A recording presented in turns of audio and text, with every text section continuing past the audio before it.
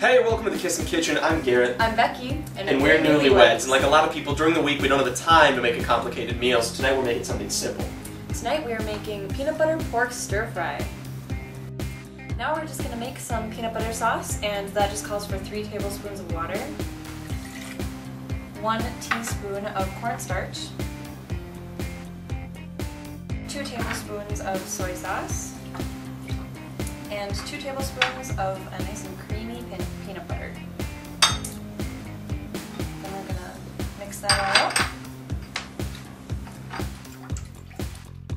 Okay, we've added 1 tablespoon of oil to our wok and heated it on high. I've got 3/4 pound of cut pork over here we're just going to throw in. And this is going to splatter, so watch out. Make sure you don't get injured. There we go. Alright, that's in. I'm going to grab this and keep turning the pork as it's cooking, and we'll come back after it's all cooked. Okay, we're back about 3 minutes later and our pork is set, so I'm going to go ahead and remove this from the heat.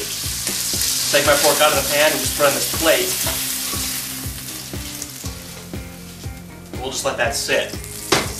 We'll put our wok back on and add another tablespoon of oil. And now it's time for some veggies. I've got some onion and some carrot.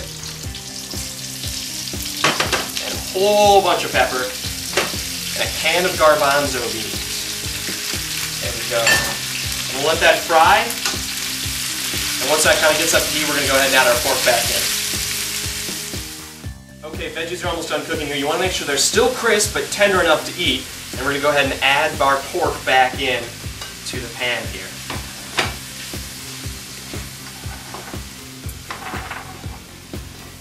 And now I'm back, and we're going to pour the peanut butter sauce right in there. And then you're going to let it cook until it gets nice and bubbly. It is really starting to smell good in this kitchen. I think we're about set. I've got my plate over here. We're going to go ahead and offload this from our wok and set it right onto our plate for eating. Only about 10 minutes in, and we're done. This dinner looks great, and it's perfect for the work night because it took under 30 minutes. For more recipes like this, head on over to tablespoon.com.